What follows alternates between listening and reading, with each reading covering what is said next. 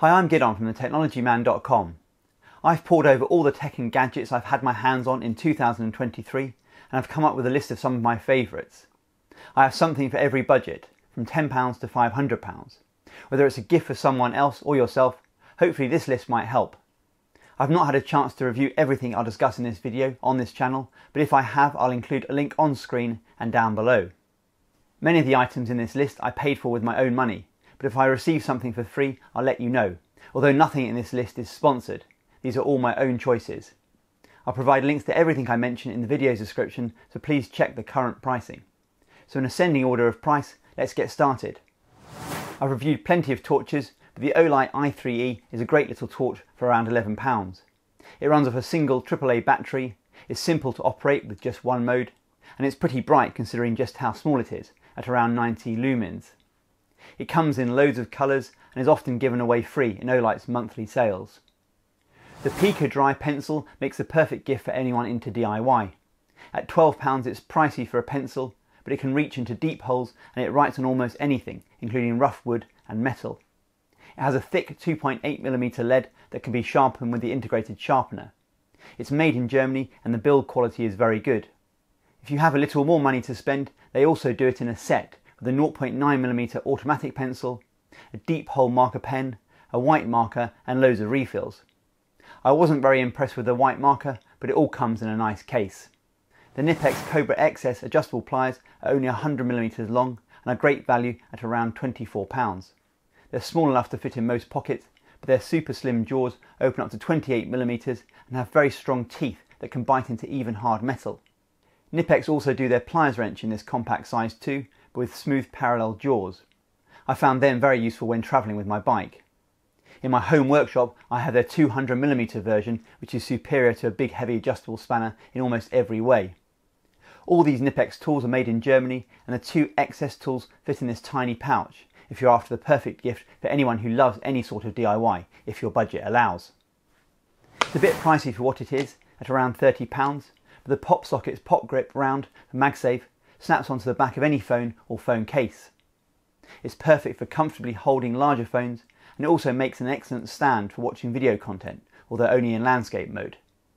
They do supply a sticky magnetic adapter ring for phones without Magsafe, but it works perfectly well with my iPhone 15 Pro Max with a grams 28 leather case, which already has Magsafe built in. And the attachment is very strong, yet it's still easy to remove as needed. I pull it off to attach to this ESR car mount. This car mount didn't quite make my list since it runs a little hot, but it's excellent in every other way. The Victorinox Compact Swiss Army knife has just the right combination of functions, including the always useful scissors, pen and tweezers, as well as the usual functions like a blade and can opener. It's a perfect accompaniment to the Knipex Cobra XS. It only weighs 64 grams and is small and slim enough for any pocket. It's the usual Victorinox quality and it's a bargain at around £33. The RovyVon Auorora A8 won my roundup of keychain torches, and it's still the torch I always carry with me. It does seem a little expensive at around £40, but it's well built and has every function you might want in a keychain or everyday carry torch, and has USB-C charging built in. It weighs just 23 grams but has 650 lumens of output and a decent 110 metre throw. It's got a magnetic base and pocket clip, and there's a side light with multiple LEDs. You've got a warm white reading light, a red light with a flashing mode, which is very useful for being seen, and even a UV LED for identifying counterfeit banknotes, amongst other things. It has a clever user interface, but may take a short while to get used to. It's difficult picking a Bluetooth speaker. I've reviewed so many on this channel. But the Anker Motion Plus, currently £68, is still one of my favourites. It's compact, sounds good, and I quite like its design, although I'd like the buttons to stand out a little more. Anker's Motion Boom is similar and sounds a little better, but I'm not so keen on its design, and it's bigger and bulkier. The MaxxDry boot dryer is honestly one of the best things I've bought this last year. It's unfortunately gone up a little in price since I bought it. I paid just over £50. But even at £70, if you're into the outdoors and know the pain of trying to dry wet trainers, cycling shoes and walking boots, you'll very quickly wonder how you lived without it. It blows slightly warm air through your footwear and takes around 3 hours to safely, completely dry, moderately wet footwear. If they're soaking, they may require another cycle. This model does 2 pairs of shoes at a time, with the rear dryers for longer boots. The build quality is nothing special, and the dial to set drying time feels cheap, but it's survived constant use and abuse over the last year from the whole family. After a wet bike ride or walk, there's a scramble to load your footwear before it fills up. Another torch for you, but this one is more of an all-round gadget. I'm confident it'll make a great gift for a lot of people. The Olight Baton 4 Premium is £70 on sale. I would only get it on sale since Olight has a sale almost every month. It's a very small but powerful 1300 lumen torch, and it comes in a nifty charging case which not only charges it up to 5 times, but also acts as a power bank. Perfect for the car, travel or general use. The crucial X9 is a super compact, fast, portable SSD for carrying and working on all your files on the move. I have the 1TB version, which only costs £70. The 2TB version doesn't cost much more. That makes it one of the best value SSDs around. Build quality is excellent, it's drop proof to over 2 meters. It has 1050 megabytes per second read and write speed, which I confirmed on my MacBook. That's fast enough to edit 4K footage off, if that's what you need it for. I bought it to use with my iPhone 15 Pro Max. I designed and printed this adapter to attach it, which also acts as a useful grip. I'll be covering this in more detail in an upcoming video, but I can now directly record high quality ProRes footage up to 60 frames per second using the built-in camera app directly to this SSD. The Meter Plus is a wireless smart thermometer that connects via Bluetooth to your phone. I use it mainly on the barbecue, but you can also use it for your oven Sunday roast too. It's a little expensive for what it is, so again I'd only buy it on sale. It's currently £80. But its best feature is the app. It has a comprehensive database of fish and cuts of meat with recommended cooking temperatures. The probe measures the internal temperature but also the oven temperature, and the app uses these temperatures to estimate remaining cooking time, which is brilliant. There's even a graph that tracks temperatures. It's not perfect though. The app doesn't give any recommendation on what the barbecue or oven temperature should be, and wireless range is poor. Luckily you can use your mobile devices as repeaters. I leave my iPad near the cook and thermometer and can then track the progress on my phone over Wi-Fi. The ISDT Power 200H 200 watt charger is around £100 and has 3 fast charging USB-C ports, 1 USB-A port with Qualcomm Quick Charge 3.0 supports, and a 15 watt wireless charging pad on top. It has a colour digital display and an accompanying app that shows exactly how fast your tech is charging. The app even has a graph that tracks charging progress. This model has 2 65 watt and 1 100 watt USB Power Delivery 3.0 ports. The 100 watt port will fast charge the latest 14-inch MacBook Pros. The 16-inch MacBook Pro would need the more expensive model with the 140 watt Power Delivery 3.1 port, for fast charging at least. It's hard to fault, even the fan is pretty quiet and it looks good too. This gadget is perfect for the golfer in your family.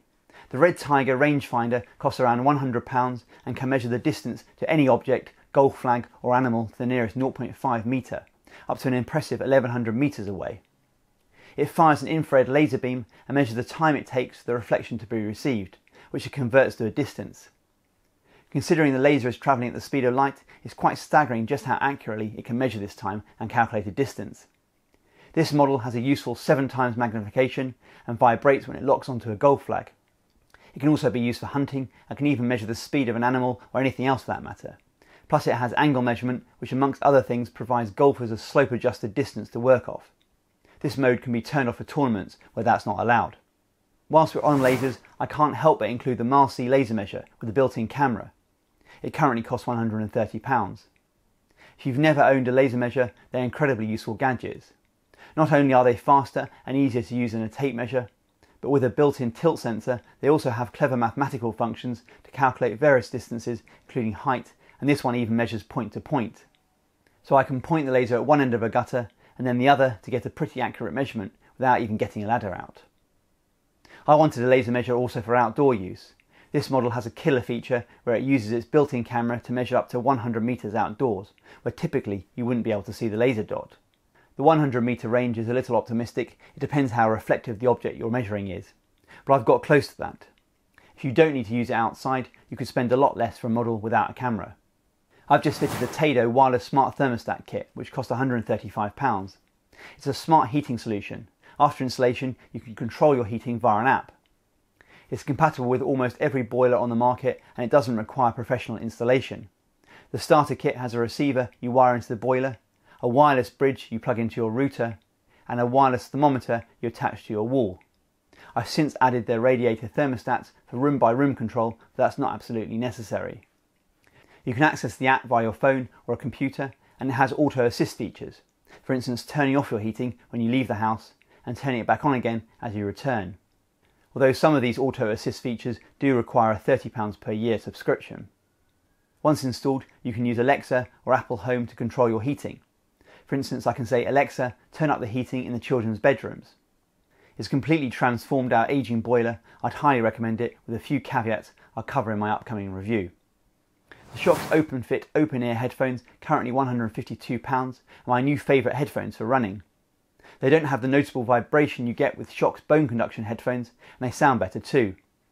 The OpenFit are also true wireless. They no longer have the neckband, and they now come with a compact, convenient charging case. If you want to save some money, I do still like the Shokz OpenRun Pro, and the neckband can be useful to stow the headphones around your neck. The Worx Nitro Hydroshot is a battery-operated cordless pressure washer. I bought it when we had a hosepipe ban, since it can run off a rainwater butt or even a 2-litre drinks bottle, but it's much more capable than I thought it'd be. It's currently £200, but I got it for a lot less on sale, so look out for discounts. It comes with all the accessories you need, although I did pick up this short lance attachment, which makes it less cumbersome to use when you don't need the long reach of the standard lance. It's perfect for cleaning our bikes. It has an adjustable nozzle with anything from a light sprinkle to an intense focused jet of water. It's not as powerful as my Karcher K5, but it's far more convenient, only having to hook up water.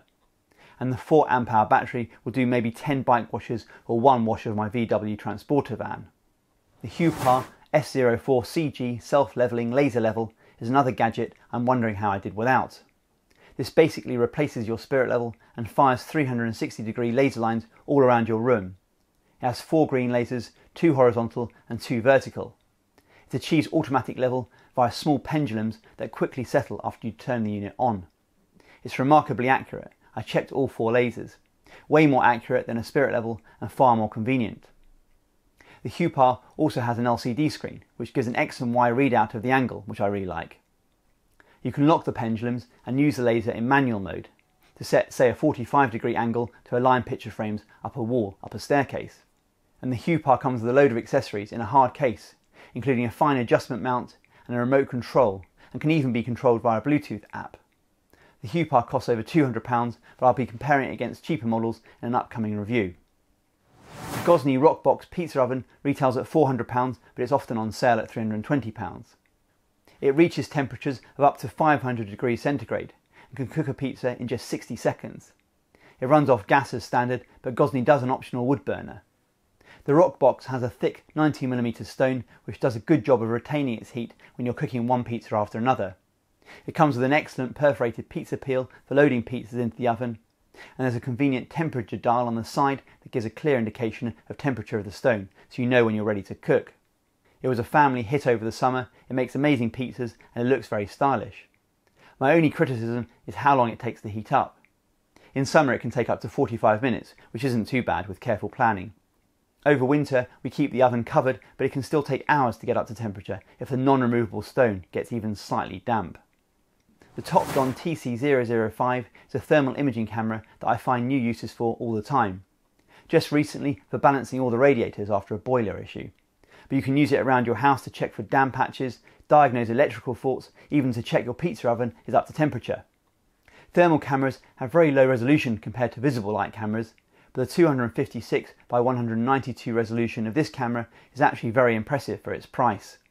There's enough resolution to see even small variations in temperature, and there's a built-in visible camera too, which can be merged with the thermal image to enhance detail further. You can even connect it to your computer with a supplied USB-C cable for some quite advanced analysis if you want. I've owned 2 FLIR thermal cameras that connect to my phone, but this is far better and comparable in price, and I much prefer having a standalone unit that doesn't rely on my phone. It's more robust too. My only real criticism is its slow boot time. It runs its own operating system and it's around 40 seconds before it's ready for use. And it is still pretty pricey at around £350 to £400. But look out for frequent reductions on Amazon. The Insta360 GO 3 is a thumb-sized versatile action camera weighing just 36 grams. It comes with a generous selection of accessories, including the action pod, which has a built-in flip-up LCD screen and turns the Go 3 into a more general-purpose super compact camera. The image stabilisation is excellent, and Insta360's smartphone app makes it very easy to edit and share your footage. It does lack a 4K video mode, and its £380 price tag is a little steep, but it is a lot of fun and currently the camera I grab most often when I'm out for a bike ride or run. I've reviewed a lot of portable power stations this year, which are great for camping, outdoor DIY and around the house for power cuts. The Bluetti AC70 I just reviewed has a 1000 watt inverter and a 768 watt hour long-lasting LFP battery. That's enough power for most household items and a decent capacity whilst also keeping the unit portable. Most impressively, it's only around £500, which is close to half what you had to pay for a similar 1000 watt unit a couple of years ago. And back then you wouldn't have had super fast mains charging, smartphone app control and 100 watt USB-C charging ports.